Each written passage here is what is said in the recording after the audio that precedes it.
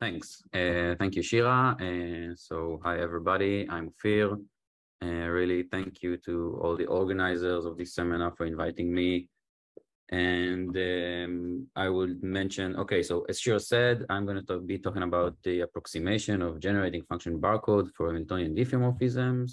And I'll try to explain what these words mean and how we approximate it. This project is all joint work with Pazit Haim-Kislev. And I would also mention that it's heavily inspired by ideas of Leonid Polterovich and Lev Buchovsky. Okay, so my goal for the short time that we have is to define a conjugation invariant barcode of compactly supported Hamiltonian diffeomorphism, which is given as a composition.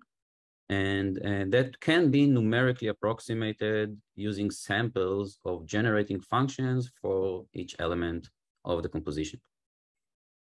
Okay, so a few preliminaries. Suppose we have phi compactly supported Hamiltonian diffeomorphism of R2n. We can consider its graph inside this twisted product of R2n with itself. Sits along the diagonal, which is denoted delta. Since this twisted product is symplectomorphic to the cotangent bundle T star of R2n, we get a Lagrangian submanifold, which we denote L phi, an exact Lagrangian submanifold. And because our diffeomorphism is compactly supported, it coincides with the zero section L0 outside the compact set. And we can also consider this L phi, this Lagrangian, as sitting inside the cotangent bundle of S2n.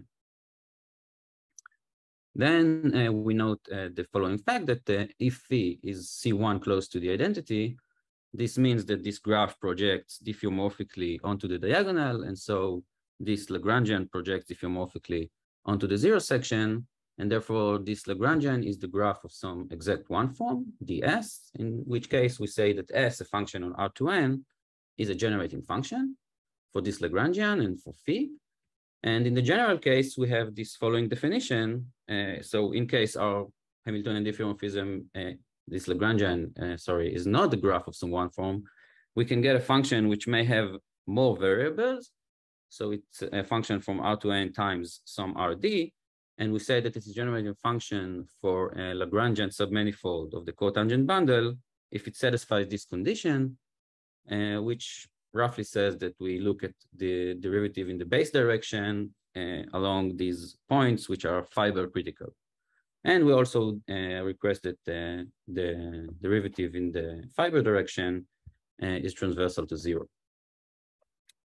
Okay, so this is our generating functions, some facts that we need to know about them. So non-degenerate fixed points of our Hamiltonian diffeomorphism correspond to transversal intersection of the Lagrangian it generates with the zero section, which in turn corresponds to non-degenerate critical points of the function.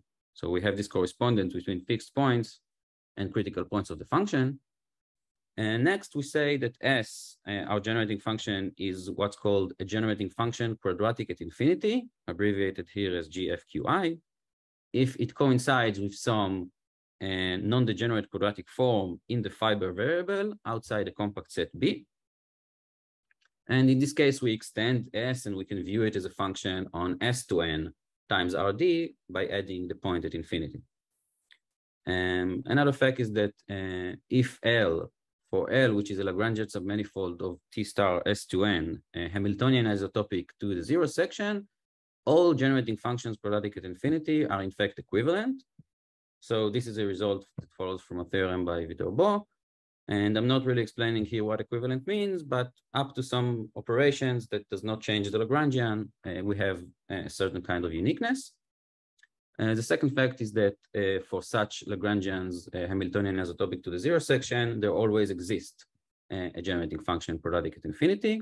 This is a result from Ludenbach and Sikorov.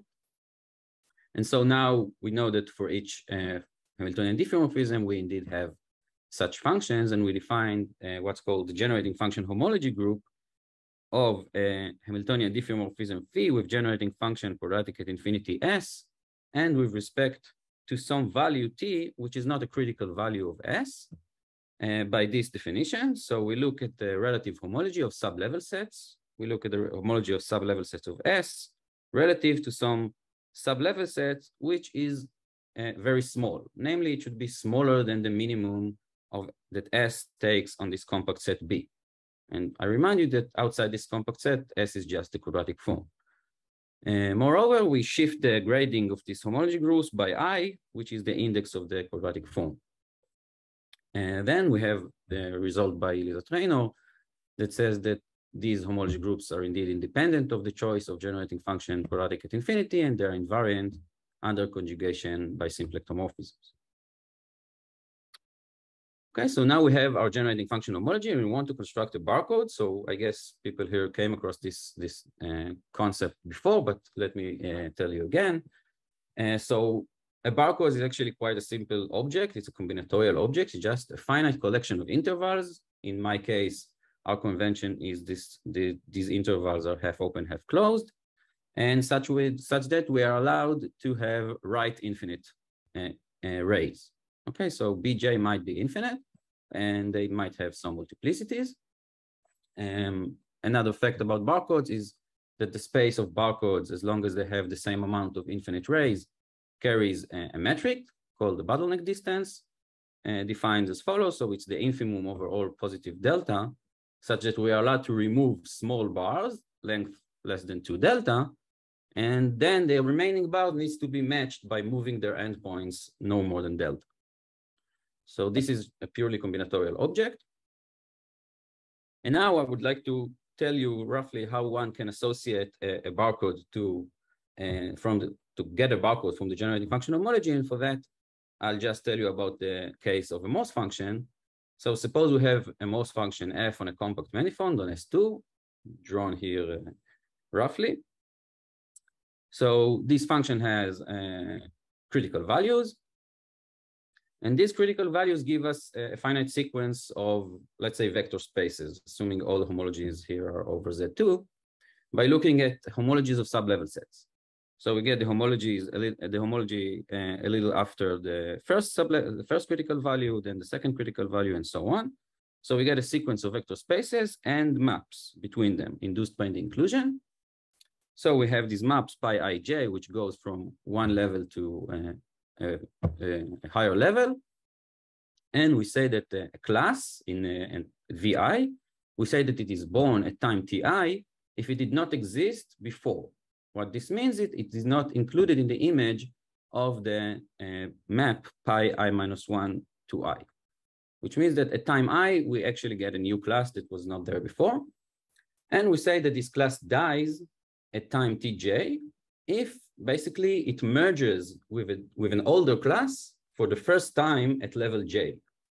So namely what is written here is that this first condition says that if we take the class alpha and take it into the level j minus 1, it is not in the image of the older map that comes from time I minus 1. But if we take it into time j, then it's already is included in the image of an older map that comes from time I minus 1. Okay, so in this example that's drawn here, if we consider the class of this critical point x, so it is born at time t1 and did not exist before in the earlier sublevel sets. And we say that it dies at time t3, since once we get above this level, then x becomes a boundary, and so it vanishes. And in this case, it just merges with the zero class. Using this terminology, we get bars, ti, tj, for all classes represented by critical points that are born at time ti and die at time tj. And we also get a few infinite rays, ti, infinity, for classes of critical points that are born at time ti, but never dies. Okay, so these classes are sometimes called homological critical points, and they recover the homology of the manifold. Okay, so now we want to play the same game and define a barcode out. So this way we can define a barcode out of a Morse function, and we want to play the same game for generating function quadratic at infinity. It's no longer defined on a compact manifold, but it works roughly the same. So let's keep the picture inaccurate as it is, and now let's say that S is a generating function quadratic at infinity. we still get, using generating function homology, we still get this finite sequence of vector spaces and maps between them. And I'll just say that we're using exactly the same procedure. We say that the generating function barcode B of phi is the barcode associated to this filtered homology given by generating function homology. Okay, so up until now, we have a barcode. We claim that it's indeed conjugation invariant. And I remind you, our goal is to say that this barcode can actually be numerically approximated using an algorithm if we have samples of generating functions for a few diffeomorphisms that compose into a bigger one. Okay, so this is the suggested algorithm. Suppose we have S1 through Sn. All of them, know that all of them are function without auxiliary variables on R2n, each of them generating some phi j, a compactly supported Hamiltonian diffeomorphism. And let's denote by R a radius, a common radius that contains the compact support of all of them, and by T a common bound on their C1 distance from the identity. Recall that if this bound is small, then such small function indeed exists. So the first step of the algorithm is using something called composition formulas attributed to Chicano and Chaperon that allows us to get an explicit expression of a function S, which is now defined on a space of much higher dimension, which is a generating function quadratic at infinity for the composition. So this is completely explicit, and this function will be equal to some quadratic form outside a compact set B. Then our next step is to approximate our domain in some sense. So for this, we construct a pair of finite cell complexes, K and L, that is homotopic to our domain, to S2n times RD, and L is homotopic to this sublevel set with a very small value, and with mesh 1 over m. By this, I mean simply these complexes are just, we are taking a bunch of lattice points inside our domain, and by mesh 1 over m, we just ask that the maximal distance between neighboring points will be no more than 1 over m. So this will control the diameter of the cells. After we have these cell complexes, we sample the function S constructed from the small functions on our compact set and the lattice points. So note, very important, this is a finite set of points, a finite set of values, and we get a filtered complex. What I mean by a filtered complex, KT, L, is just every vertex now has a value of S, and now we only look at level KT, we only look at cells with which all vertices has a value less than or equal to T. Okay, so that way we completely explicitly compute boundary matrices, DJ, and recall that the boundary matrices, their columns and rows correspond to cells, and we order them according to the filtration. So cells with higher values of S comes to the right or lower than other cells. And then the last step of the algorithm is using a cool tool called the matrix reduction that comes from topological data analysis introduced by Edelsbrunner, Lescher, and Zomorodian, that actually allows us to recover the barcode of this complex, a barcode, let's say, from the boundary matrices. So it's all just elementary column operations that find the different bases for the homology, and you can really see when a class is born and when a class dies. That way, you get a barcode. And the theorem says that the bottleneck distance between the barcode given by this algorithm and the generating function barcode of phi is bounded by this quantity, just a constant that depends on the support radius, and something that depends on the dimension and number of functions in the composition, which is n, the C1 distance, and of course the mesh parameter. So as you can see, when we take the mesh parameter to infinity, which means that we need to sample more and more points, then this bottleneck distance indeed goes to 0, and we get a good approximation. I would also mention that this algorithm in principle has a asymptotic polynomial time complexity in the parameter m, the mesh parameter. And if we want to fix a certain error and get more and more complicated diffeomorphism in the sense that they are composed of more small ones, then we have super exponential time complexity. Okay, so I'm okay, right? I think so. So the last thing I want to tell you about is some computational experiment that we did with this algorithm. So we actually tried to implement it in some cases. So what we did is the following thing. We wrote a program in MATLAB that gets some numbers which are support radiuses and center points and profile functions. Then with extra parameters, some bounds on the first and second derivative and mesh parameter. Then you take a center point and a support function. You define a Hamiltonian function, capital H, which is just a radial function given by this profile around the center point. And using the fact that these generating functions satisfy the Hamilton-Jacob equation, we can actually approximate samples of the small generating functions themselves. This is all in the case of R2, of course. So after we approximate the samples of the small generating functions themselves, we implemented the algorithm we discussed a minute ago, and we get a barcode with the following bottleneck distance bound. It's quite similar, but there are some extra terms here that comes from the fact that now the generating function themselves, the input, is approximated as well. So I'll just show you one example of some computation that we did. So suppose you take this profile function, which is just a smooth step function like this. What you see here is its derivative. You do this procedure, you pick two symmetric center points, -a in R2.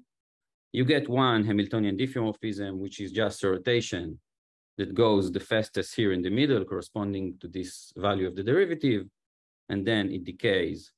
The speed of the rotation decays along the boundary into the center, and you compose both of them. And what you get here in the overlap is that for certain values of A, we expected and we numerically estimated that we get some periodic orbits. So we looked for some points here that if you compose phi and then psi, then you get back to the same place and we get some periodic orbits. We also numerically estimated the action of these orbits and indices, and we got some conjecture about what the barcode should be, still relying on the fact that periodic orbits correspond to critical points of the generating function. So in this case, in this picture here, where we have 3 periodic orbits, for different values of A, it might be a different number of orbits, but for this case, this was the conjectured barcode. It's like, this is what is drawn here.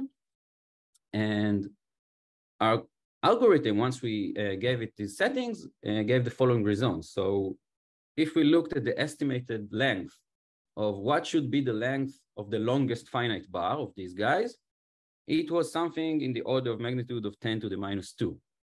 And on the other hand, when we compared the bottleneck distance of the output of the algorithm with the actual conjectured barcode, we got a bottleneck distance, which is something like 10 to the -6, which, let's put aside these numbers, but this is much smaller than this one. And this tells us that the barcode given by our algorithm should really see the real finite bars that happen in the conjectured barcode. So it will not disappear as noise or something. And these results were really cool. And we ran a bunch of other cases with different values of A for this setup, and all of them looked really good. There are some things that we wanted to run, but couldn't for a computational reason, which I might discuss if somebody asks me in the discussion time, but I think I will end with that, and thank you very much. Thank you very much. Any questions?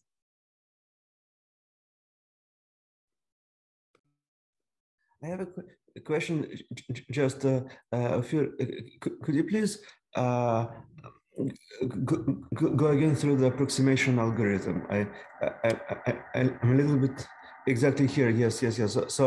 So how do you construct the pair KL? So okay. So again, what do I mean by construct a pair? By constructing a cell complex, a finite cell complex, explicitly what I mean is you compute boundary matrices. This is the data of a cell complex. So what we do here is we have this domain, which is not really S to N times RD, but it's just one ball in the base space and one Euclidean ball in the fiber space. We take a bunch of lattice points in these two balls. We take from these lattice points, we take like the full cubical complex. So we take the lattice structure of ZD and just take the full cubical complex. We explicitly compute the boundary matrices. Then in the side of the first ball, we glue the boundary together to get S to N. Is it clear? Clear? Yes, thank you. So it's kind of a naive implementation. We just take all the cells that we can and do what we need to do and get a boundary matrix. Mm-hmm. So you approximate the sublevel set by cubes. Yeah, exactly. Everything is cubes, and we approximate, and we sample on the vertices, and we approximate sublevel set by a bunch of cubes. Mm-hmm. Okay, thank you very much. Can you say what's the computational problem? Thank you. Yeah, so I mean, there's not really a problem, but there's something that's mysterious here, because on the one hand, we say that if we want the mesh parameter to grow, then the complexity is polynomial, and that's true. But it's a kind of a sad fact that even polynomials have big values. So, and if you go further enough. And the problem is that even in this example, which looks, I think, very nice, but the values of T, actually, the values, the distance from the identity of each of the small Hamiltonian diffeomorphism is very, very small, because once it gets larger, the way that we implemented this algorithm, and it relates to the question that Igor asked, is in such a way that you need a really large number of cells, most of them useless in our algorithm, but this is what you need in order to compute something. So if we wanted to compute a more interesting example, so which for me means that you need to compose more than 2 functions, you need to compose 3 or 4 or 5 functions. So what this does, it increases the dimension.